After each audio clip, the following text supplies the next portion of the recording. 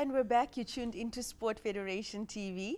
Now remember, this show is proudly brought to you by Western Cape Provincial Sports Confederation in conjunction with Bashes.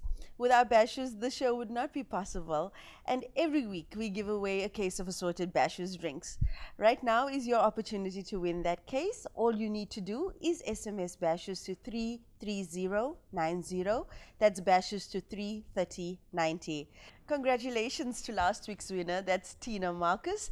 You've won a case of assorted Bashes drinks, which you can expect in the mail very, very soon. Joining me now from Cape Winelands, two young athletes, two cyclists who are here to share their experience with us and their journey. Welcome, gentlemen. We have, well, introduce yourselves to us. Okay, so I am George Perrins. I'm Alexander Parsons, and I'm from Wellington. Wellington. And you, George? I'm also from Wellington. Also from Wellington. Well, before we start with the show, you said you guys known each other since grade 1. Yeah. Yeah, it's been a long time. Since the day I started, I saw Alex, so yeah. Okay, and how did you get involved with cycling? Okay, so my dad used to cycle, and that's how I got into it. And on the other hand, since the age of 1, there was always a bike in the house, so yeah. Okay, so it started off as a social thing for you, what boys with their bikes, and but then somewhere you moved on to the other side. Hey, how did that happen? Yeah, pretty much when we got to around about grade 6, under 12. That's like the first age category that you can take part in on the track. We moved over from racing our BMXs in the road to taking up track cycling, and yeah, it grew from starting off on as under 12 racing to where we are now. We are under 23 now, so 10 years later. 10 years later. Yes. Now in Cape Winelands there's so many sports on offer, and I'm sure you've been exposed to many sports in your school. Why have you stuck with cycling? What keeps you there? Look, in actual fact, we on primary school we did rugby together, then we shifted over to hockey, and then we got back to cycling. I think if you're passionate about something, that's where you're going to end up. It will just throw you back, you know. So throw you back, yeah. For you, is it the same? Yeah, my dad was a Springbok cyclist, so it's a cycling family basically. So I always, from day one, been riding and wanting to race, you know, on the road and track. And going to school, yes, the rugby and the hockey drew us quite, you know, that we wanted to play. So we ended up doing a bit of rugby and cricket and soccer and all the sports that were, you know, on offer. But we always ended up, when we were under 12, we went straight back to racing competitively when we put everything else at school aside. Yeah. So, yeah. What do you think it is about cycling? Because it's different. It's different from the other sports, like the rugbies and the crickets and the soccer. But you love that. So I'm asking you, why? Why? What's so beautiful about it? With cycling, there comes a lot of scenery because you have to travel a lot. So I like that part of it.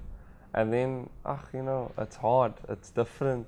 Yeah. And there's a different pain involved. So I think that's what I like about it as well. Yeah. What's been some of the highlights? Because you've been competing for a long time, and I'm sure you've had many highlights. But what have stood out for you? I think traveling every year to our national championships, I mean, whether it be Joburg, Port Elizabeth, George and I have been fortunate enough to medal at quite a few national champs. So I think definitely that's one of my highlights in the career, is nationally, medaling nationally at, you know, track champs. And yeah, our odd, like the road events, the Argus and stuff, I've managed to get on the podium there in the juniors. And so yeah, those are my highlights that I always will look back on. And even though a thing like the Argus is a national event, it's attended by a lot of international cyclists as well. Hey.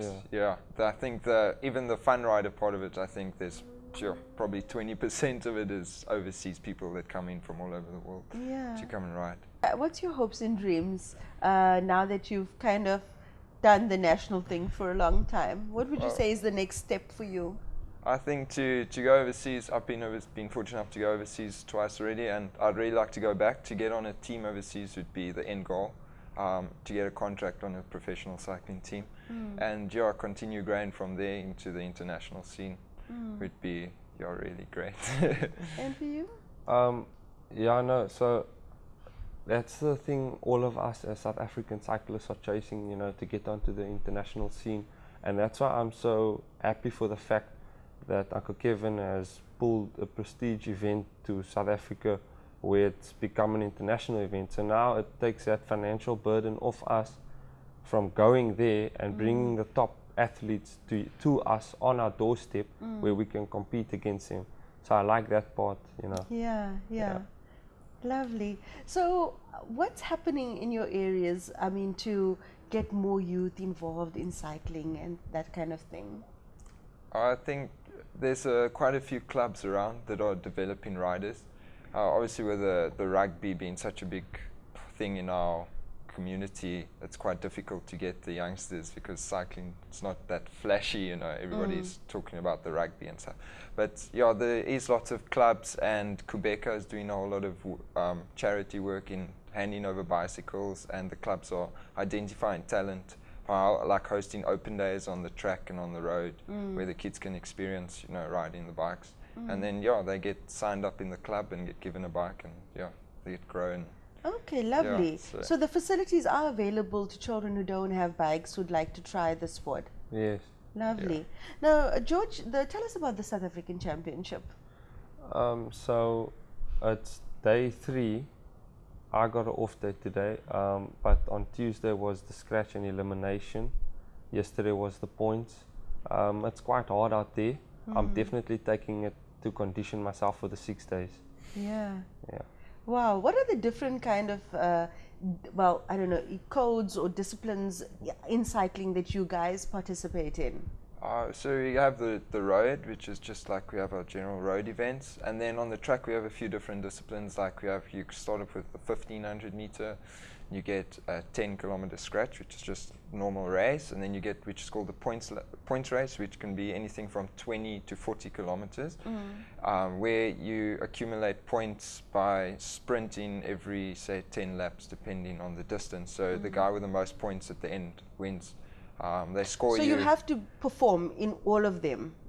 Yeah, you can choose at your national champs or local track meetings which you'd like to ride, but yeah. Everybody's got their favorite. Yeah. What's your favorite, George? I like the points race. Yeah. The points and the scratch and the elimination. Yeah, so you're trying to score points with Uncle Kevin earlier as well. Well, guys, it was very nice to meet you. I'm going to be talking to Uncle Kevin just now about the PAL 6 that's coming up. I believe you'll also be taking part in that. Yeah. Yes, so my partner's going to be Graham Ockes. The two of us will be going through to the 6 days, doing it as partners. Yeah. Yeah. Okay, and you as well? Yeah, I've got a partner from Somerset West, Rocco King, so yeah, we'll be partnering up, taking part. So okay. Yeah, looking forward to having the internationals over in our backyard. Yeah, lovely. And my Christmas wish for you both is that your international dreams come true. Thank you so much. All right, take care. Thanks for having us. After the break, we'll be talking to Kevin Green, who's going to give us some deeper insight into the upcoming PAL 6. Please stay tuned for that.